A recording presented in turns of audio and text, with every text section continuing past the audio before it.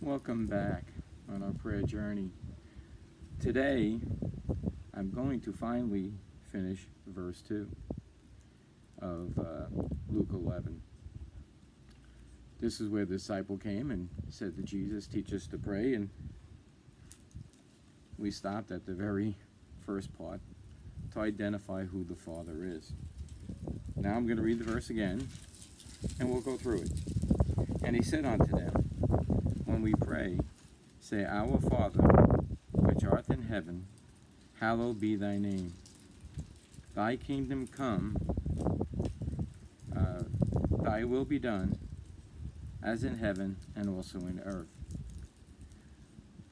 So this is the opening of our prayer, the approach to God. I watch some of these survivalist shows, Alone, just Survivor Man, and it amazes me because sometimes they do some incredible things, like build a kayak. I'm not a very handy man with tools, but these people have a knife, a fire, they cut the wood, they form the skeleton of the kayak. They have to do this by heat and water to bend it properly. And then they fold over the top that they have, and there they have a sailing vessel. This is the same kind of thing that we're doing here. We are taking what God has given us and building our foundation. Jesus is teaching here the building of that skeleton that we're going to put the top over so we can go into open waters. So the first thing I want you to see is the relationship, which we've gotten past. Well, hopefully we have. And now we're going to see the skeleton and put the meat on the bones. So what is the first thing that we do? Our Father who art in heaven. Heaven. This is where our Father reigns. This is the amazing thing about prayer when you really capture it. Because there are times, in the midst of all the trouble we have going in our nation now, that I leave this earth and journey into heaven, in a sense, right before God's throne. So the visualization and knowing that there's a different realm where our Father reigns. And how do we get into that realm? We recognize who he is. Yes, he's our daddy, Abba Father. But he's also the creator of all of the universe. The creator who desires to have communication with you. The Son that desires to have communication with you. The Holy Spirit that makes it us able to have fellowship with the Father. Does he not enjoin our praise and our worship? This is the first step, really, to knowing who God is. He's a friend, but he's much more. We got to pray for his kingdom to come.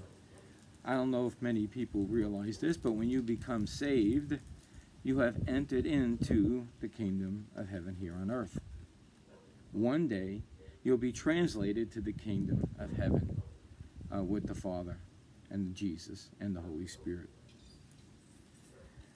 In the meantime, we ought to pray for thy will be done. God's will to be done. That is the focus of our life. You know, it's hard sometimes. I've had times when my daughter, when she was young, was really sick, and I made one of those deals with God when, you know, Lord, if you bring her back and she's okay, you know, just give me 10 years. Well, I'll tell you, he did. He healed her. And those 10 years came up, I was nervous. I was afraid that he would take my bargain. Thank God the Lord did not take my bargain, and he had mercy upon me. But there are things that happen to good people, and things I've prayed for that did not come to pass because it wasn't God's will. And I don't want it not to be if it's going to ruin something else. So we ought to pray, thy will be done. We never fail when we pray, thy will be done. And the Holy Spirit has a way of lining us up with a desire for God's will. And he gives us the strength to come through when it's not. I have a granddaughter that survived COVID, but from it, she became a type 1 diabetic. It's a hard thing, but if God had to pick someone, he picked the right one of the children to do it. She is such a blessing and takes it like a trooper. It's a hard thing, but I always go with, thy will be done. And that will is to be done on heaven and on earth. And we're going to see as we go through here, a lot of that means that we have to learn how to change our behavior.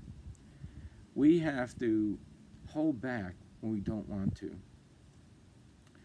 Now, after our next video, I'm going to read a prayer that I wrote when I was sitting in a hospital waiting for my granddaughter's treatments because of her diabetes. And it was a journey into heaven, in a sense. I wasn't physically there, but my spirit was in a way, and I visualized. And so when you ask this question, what are we going to do for heaven and heaven forever? Hopefully, this prayer that I wrote down will give us an idea. Well, until next time, may Jesus increase and may we decrease. God bless you all.